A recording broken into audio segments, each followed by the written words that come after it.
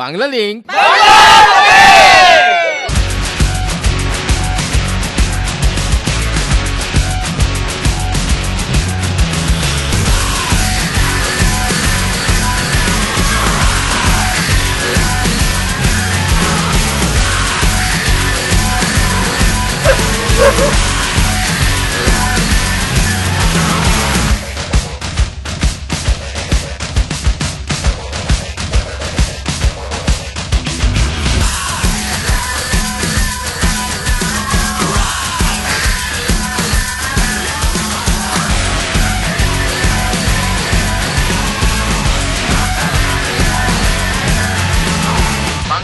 বাংলার পথে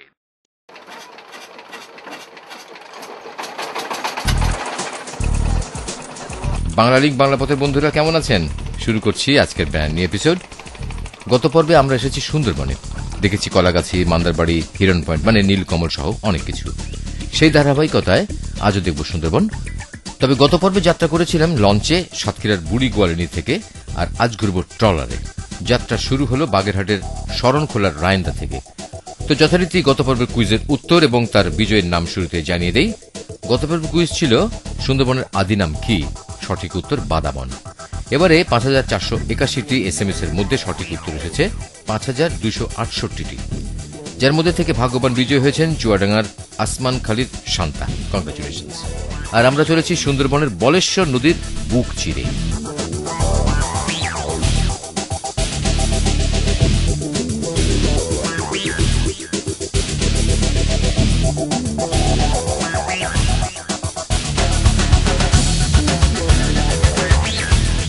বর্তমানে ট্যুর গাইডদের সহযোগিতায় সবাই লঞ্চে সুন্দরবন ঘুরতে আসেন।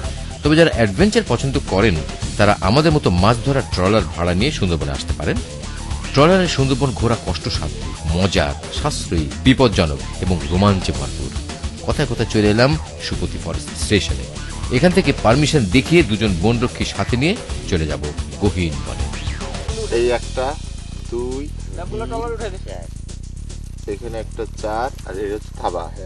এই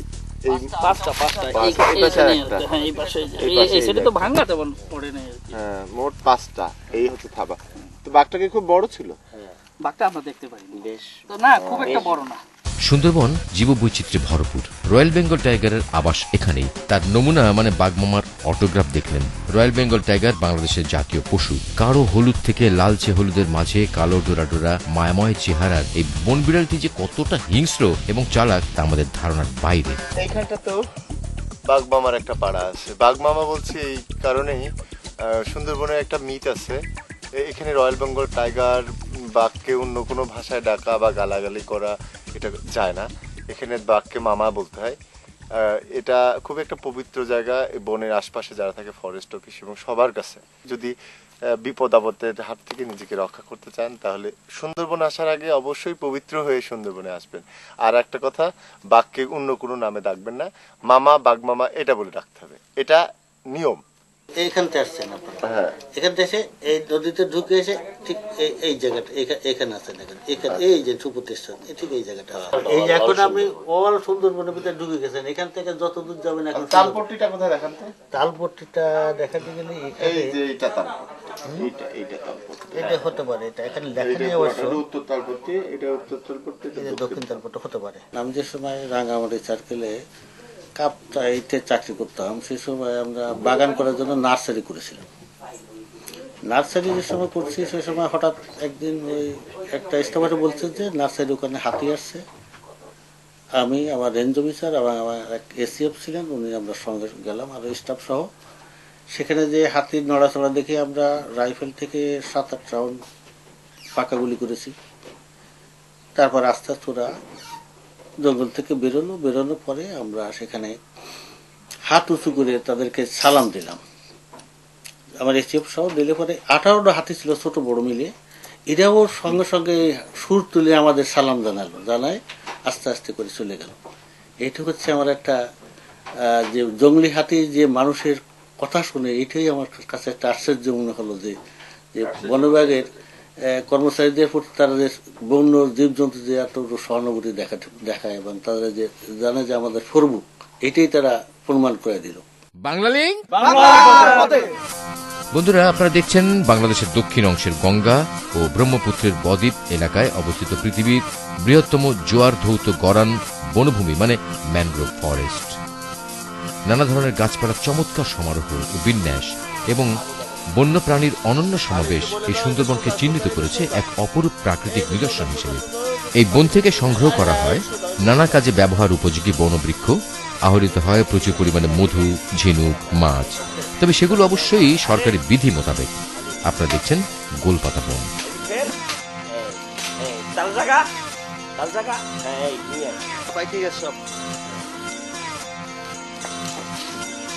এটি গোল ফল, খাওয়া যায়, খেতে তালের শ্বাসের মতো। মনে রাখবেন, সংরক্ষিত বনাঞ্চলে কর্তৃপক্ষের অনুমতি ছাড়া কোনো কিছু কাটা, ধরা, মারা, সংগ্রহ করা, বিনষ্ট করা বা যে কোনো ধরনের বিধিমালার পরিপন্থী আচরণ করা আইনত দণ্ডনীয় অপরাধ। অনুষ্ঠানের স্বার্থে বিশেষ অনুমতিতে শুধুমাত্র আপনাদের জন্য গোলফল চেখে দেখার একটা দুর্লভ সুযোগ আমরা পেয়েছি।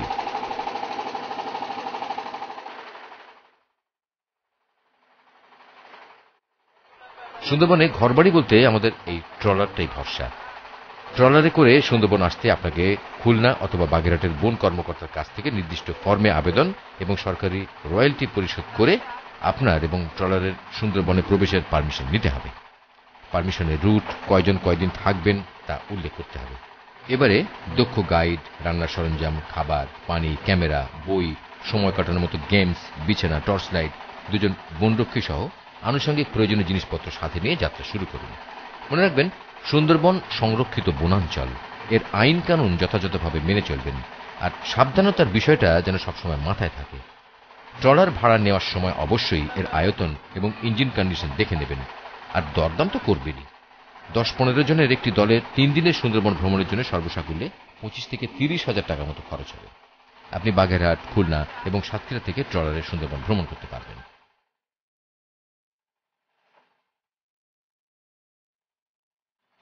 যারা শুধুমাত্র বইয়ের পাতায় বা ছবিতে সুন্দরবন দেখেছেন, সুন্দরবন সম্পর্কে তারা আসলে কতখানি জানেন আমি জানি না। আসলে সুন্দরবনটা জানতে হলে এখানেই আসতে হয়, এটার আর কোনো বিকল্প নেই। কোনোভাবেই এর যে ফিলিংসটা আর কোনোভাবেই প্রকাশ করা সম্ভব নয়। না দেখলে এটি সম্পর্কে কোনোভাবেই কোনো ধরনের ধারণা করা সম্ভব নয়। এটা একটা আশ্চর্যজনক অভিজ্ঞতা।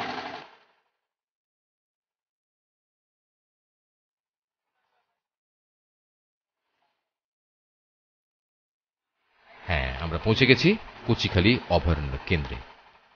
রাত হয়ে গেছে, আজ রাতটা ট্রলারে কাটবে। সুন্দরবনে বিদ্যুৎ নেই, খবরাখবরের কোনো ব্যবস্থা নেই, নেই মোবাইল ফোনের নেটওয়ার্ক। তাই আপনি এখন পুরোপুরি নেটওয়ার্কের বাইরে। এক দারুণ অনুভূতি। সুন্দরবনে রাতে কেউ বাইরে বের হয় না, কারণ পানিতে কুমির, ডাঙায় বাঘ। এটা নাটক সিনেমার কোনো গল্প কাহিনী না, সত্যিকারের সুন্দরবন। চলুন কচিখালীর ফরেস্টারের কাছে আজ রাতে বাঘের গল্প শুনে আসি। এই কচিখালী এলাকায় খুব কাছে নিকটবর্তী স্থান আমাদের একটা পুকুর আছে সন মাঠে। সেখানে আমাদের বিভাগীয় বন কর্মকর্তা ছিলেন জনাব শেখ মিজানুর রহমান সাহেব এবং সহকারী বন সংরক্ষক সাহেব ছিলেন এবং আরো অনেকেই ছিলেন। ওই দিন আমরা ওখানে যাওয়ার পথে দুইটা গ্রুপে বিভক্ত হয়ে যখন গেলাম, তখন সনের ওই ছোট ঝোপঝাড় জঙ্গলের পাশ থেকে যখন যাইতেছিলাম, তখন আমরা ওখানে বাঘ দেখতে পাই। তখন আমি সাথে সাথে আমার কর্তৃপক্ষ, আমাদের সহকারী বন সংরক্ষক, ওনাকে বললাম, স্যার ওই যে বাঘ দেখা যায়। উনি বাঘ দেখার সাথে সাথে বাঘটা আমাদেরকে দেখে জঙ্গলের ভিতরে ঢুকে গেল। কিন্তু আমরা যখনই সেটা আমরা বলতে আমাদের ডি অফিসারকে বললাম, স্যার বাঘ তো আমাদের সামনে থেকে জঙ্গলে ঢুকে গেছে। বাই দিস টাইম আমরা একটু পিছু হটে আসছি, এরপরে দেখি যে বাঘ ঘুরে আবার আইসা জঙ্গলের ভিতর ওত পাইতে বসে আছে। ওই সময় আমার এক স্টাফ আমাদের, সে দেখতে পাইছে যে বাঘ বসে আছে, বলে যে স্যার বাঘ কিন্তু জাম করবে। এই মুহূর্ত বলার সাথে সাথে বাঘ হঠাৎ করে জাম দিয়ে পড়ছে এবং আমরা ওখানে প্রায় 5-6 জন ছিলাম। সাথে সাথে আমরা এদিক ওদিকে সি বিচের ভিতরে দৌড়ে পালাইলাম আর কি। দৌড় দিচ্ছি, কেউ পানিতে পড়ছে, কেউ নদীতে পড়ছে, আমিও পড়ে গেছি। সবাই মোটামুটি যার যার জীবন বাঁচানোর জন্য আমরা যে যেখানে ছুটতে পারছি ছুটে গেছি। আমরা ওখানে ছন মাঠ মানে ছন চরের সি বিচে পড়ে যাওয়ার পরেই বাঘ দেখি যে আমাদের প্রতি আক্রমণ করতে আসছে। প্রথম জাম যখন পড়ছে আমি পড়ে গেছি। পড়ে যাওয়ার পরেই দ্বিতীয় জাম যখন করছে তখন আমি হামাগুড়ি দিয়ে বাঘের দিকে তাকাইয়া চলতেছি এবং রাইফেল দিয়ে বলতেছি ফায়ার ফায়ার বলতেছি, কিন্তু কি বলতেছি আসলে আমি তখন নিজেও কিছু বলতে পারতেছি না। এর পরক্ষণেই তৃতীয় জামটা যখন করে তখন আমি পানির ভিতরে প্রায় বুক সমান পানির ভিতরে ছোট্ট কেওড়া গাছের সাথে আমি আশ্রয় নিলাম।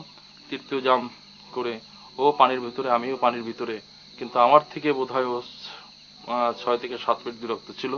বাই দিস টাইম একটা ফায়ার হয়েছে দেখতে পেলাম।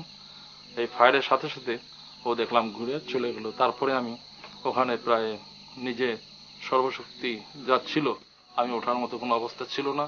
আল্লাহ হয়তো সেদিন আমাকে এর বাঘের কবল থেকে বাঁচিয়ে রাখছে।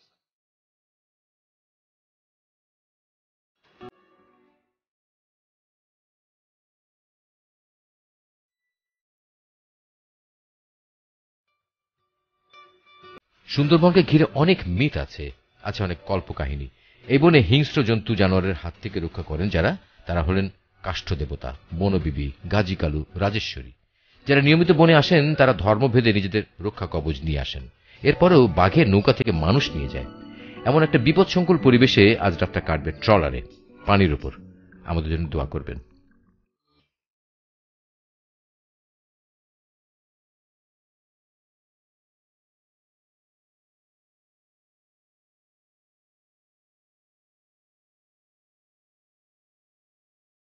সুপ্রভাত।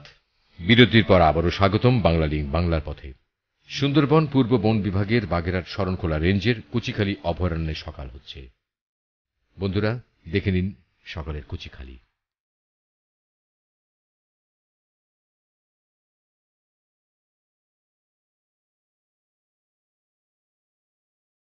কুচিখালী অভয়ারণ্যের হরিণ মূল আকর্ষণ। এই হরিণের নাম চিত্রা বা চিতল হরিণ। খুবই লাজুক। একসময় বাংলাদেশের সকল বনাঞ্চলে চিত্রা হরিণ দেখা যেত, কিন্তু শিকারীদের উপদ্রবে চিত্রা হরিণ কেবলমাত্র সুন্দরবনেই দেখা যায়। বাংলাদেশ সরকারের বন বিভাগ 1973 সালের বন্যপ্রাণী অধ্যাদেশ বলবৎ করায় সাম্প্রতিক সময়ে হরিণের সংখ্যা বৃদ্ধি পেয়েছে। নদীর কিনারায় হরিণের পায়ের ছাপ দেখে বোঝা যায় এখানে কি পরিমাণে হরিণ আছে। চলুন কাছ থেকে হরিণ দেখে আসি।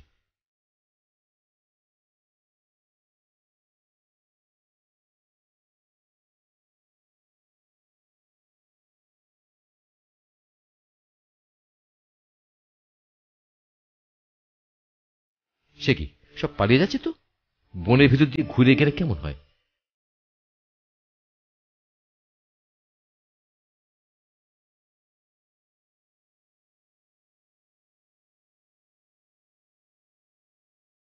তো হরিণ দেখার ফাঁকে বন্ধুরা আমাদেরকে যোগাযোগের মাধ্যমটা লিখে নিন। SMS করুন 01911624736। আমি আবার বলছি 01911624736 এই নম্বরে। যারা ইমেল করতে চান তারা tinkutraveler@yahoo.com এই অ্যাড্রেসটি ব্যবহার করতে পারেন। আপনারা দেখছেন সুন্দরবনের চিত্রা হরিণ।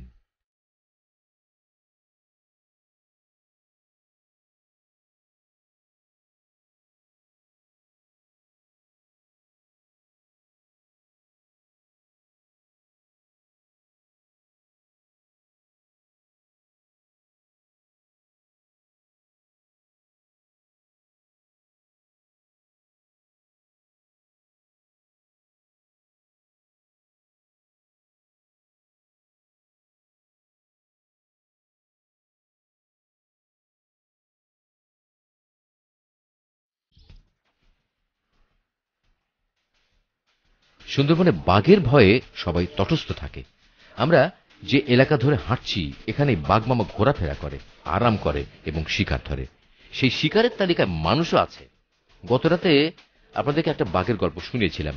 সেই বাঘটা ঠিক কোথায় আক্রমণ করেছিল তা এখন আমরা দেখব।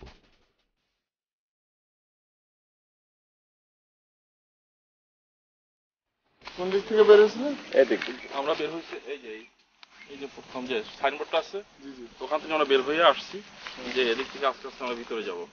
তখন এই বাঘটা এখানে শোয়া ছিল, সামনে পড়ছে, সামনে পড়ার পর ভিতরে এই যে শোয়া ছিল, ভিতরে গেছে, জঙ্গলের ভিতর থেকে আবার ঘুরে দিয়ে ওইখানে গেছে, ওখান থেকে আইসে আবার সেদিকে আবার এসে আবার কোথায় গেছে, আবার এসে ঘুরে আসছে এইখান থেকে যাই, ওইখান থেকে ঘুরে দিয়ে চলে ওই জায়গাটা, আবার এই জুপার ওই সাইডে আমরা এইখান থেকে ঘুরে দিয়েছি, তখন আমাদের আক্রমণ করছে। এই যে এই মাঠের ভিতরে, হ্যাঁ এই গাছটার নিচে ছিল, এই যে ছোট গাছটা, এই গাছটার নিচে পানি ছিল। হ্যাঁ পানি ছিল, এই পর্যন্ত পানি। পানি না থাকলে অবস্থা খারাপ হয়ে যাবে। একটা নীতি, প্রথম সে জাম্প করছে এই জঙ্গলের ভিতর থেকে, এই পয়েন্টে সে জাম্প করছে। সেকেন্ড জাম্প আমরা যখন দৌড় দিছি, তারপরে সে সেকেন্ড জাম্প করে আর একটু সামনে আসছে এই এলাকাতে। তৃতীয় জাম্প সে ওই পানির কাছে, ওই জবা গাছের থেকে 5 থেকে 7 ফিট দূরত্বে সে ছিল ওখানে। এবং ওখানেই আমি ওই সময় অবস্থান করতেছিলাম। পানির নিচে তখন ডুব দেবো কি দেবো না, ওর দিকে আমি তাকাই আছি। তো আমি তো সেখানে প্রায় 15-20 মিনিট পর্যন্ত নিজের কোনো ছিল না, সেন্সই ছিল না। আমাকে সহকর্মীরা টাইনে টেনে উঠেছে লাস্টে।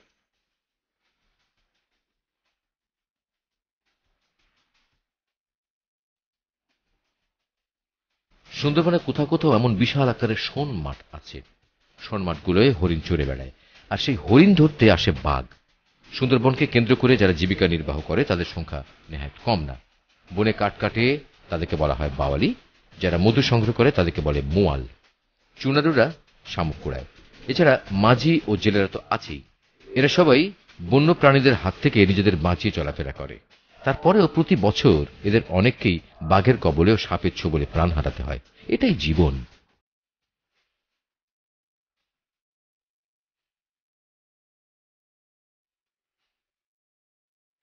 সুন্দরবনের আশপাশে যতগুলো নদী আছে বা সমুদ্র মোহনা আছে, সেগুলোর পানি লবণাক্ত। এ ধরনের পুকুরের ব্যবস্থা করছে বন বিভাগ, প্রায় অনেকগুলা তাদের অফিসের আশেপাশে এগুলো আছে। এ ধরনের পুকুরের থেকে মিঠা পানি বাওয়ালি এবং যারা আশপাশে মানুষজন যারা আসা যাওয়া করে তারা এখান থেকে পানি নিয়ে যায়। শুধু তাই না, এই পুকুরে বাঘ আর হরিণ একসাথে পানি খায়, হয়তো বা কেউ একটু আগে কেউ একটু পরে। কচিখালী অভয়ারণ্যের বিশাল শোনমাঠ দেখতে দেখতে লিখে নিন আজকের কুইজ। প্রশ্নটি হল, সুন্দরবনে বাঘকে কি বলে সম্বোধন করা হয়? সম্ভাব্য উত্তরগুলো হচ্ছে এ মাসি, বি পিসি, সি মামা। তো সিম্পল প্রশ্নটি জানিয়ে দিই আরেকবার, বলতে হবে সুন্দরবনে বাঘকে কি বলে সম্বোধন করা হয়। ঠিক আছে?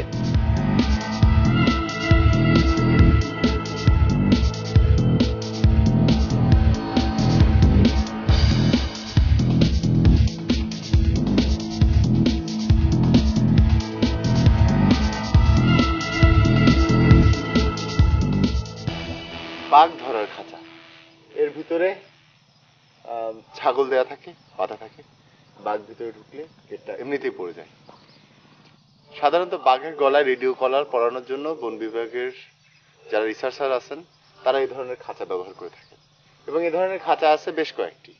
তবে মজার বিষয় হচ্ছে, এই ধরনের খাঁচায় এখনো পর্যন্ত কোনো বাঘ ধরা যায়নি।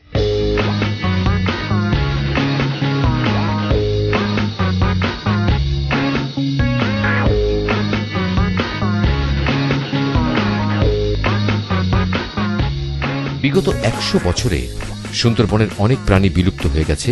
তাদের মধ্যে অন্যতম হচ্ছে গন্ডার। হ্যাঁ, সুন্দরবনে গন্ডার। একসময় সুন্দরবনের দক্ষিণাংশের সমুদ্র উপকূলে এদের বাস ছিল।